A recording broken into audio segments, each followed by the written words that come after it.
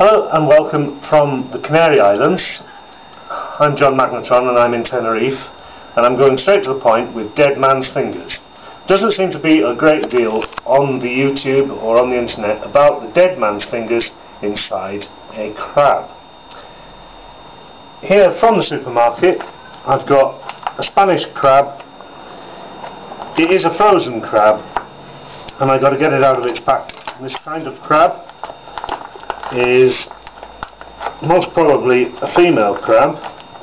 It's the kind of crab that you get in the North Atlantic, all the way from here at 20 degrees latitude on the east side of the Atlantic. We are on the east side of the Atlantic here in the Canary Islands because we're off the west coast of Africa. And the crab that you see here, as I say, is the kind that get from 20 degrees latitude all the way up to about 55 degrees latitude. It's thawed out as a frozen crab. Nothing special about this, because the object of this is to show you what the dead man's fingers are. This kind of crab, as I say, synonymous with Brittany, Western Spain, Portugal, Spain. You get these all over the world. If you go up to Denmark, you'll get this kind of crab. Well, first you remove the tail. But this crab, is an Atlantic crab. Now, the thing to do with the claws here, obviously, is to pull them all off. And I'm not going to go into the preparation of a crab that much, because what we're doing, as I say, applying the dead man's fingers. The thing to do is to pull the claws off the crab. You can then get the meat from inside the claws by crushing with a pestle, a mortar, or a hammer in a piece of paper. You can get the meat out and you pick it out, and there are 2 or 3 different types of meat. The claw crab meat, which you can get out that way. There is the brown meat and there is the white meat, and we will see where that comes from inside the head as we take the crab to pieces. But the important thing here is to identify what a lot of people are frightened of about preparing a crab. Now, if you have just eaten the dead man's fingers, you'll probably be dead by the end of the video. Only joking. Actually, the dead man's fingers are not that poisonous.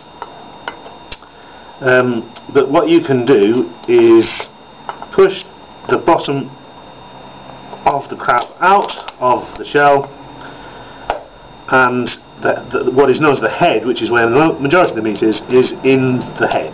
It is in the larger part of the shell, which is the head. About the dead man's fingers, they are these pieces of gill, and that is all they are, is the gill of the crab, and they are along the side of the crab body. This is the body, this is the head. That's the terminology used anyway, even though you might think that was the body. See, on this side, quite evident, they have fluffy bits along the side. They look like whiskers or hairs or fur or feathers. Any of that description will do well. This here is the perfect example of what they look like if they are wet and have no fluffiness. It is important because these have to be removed. Now, you should not worry about traces of these being left behind. You can put these in with the rest of the crab meat, in with the legs and so on, because you'll easily identify them. One bit has fallen off, it's fallen into the head of the crab. I can easily identify that. You shouldn't have to worry about that. So if you do eat it, it won't hurt you if you have just a small amount of it. Like any kind of thing which is food poisoning, it does depend on how much of it you eat. But yeah, avoid the dead man's fingers. The crab meat is inside the top of the head. The eyes were here, as you can see. You can scoop that out with any kind of a fork or a pick. That's the brown meat. The white meat comes off the head, out of the head in a different area, and I'm just looking for white meats on the side of the body as well. There is often that there in the crab's claws, but again, watch out for the dead man's fingers. that's it. Bye then.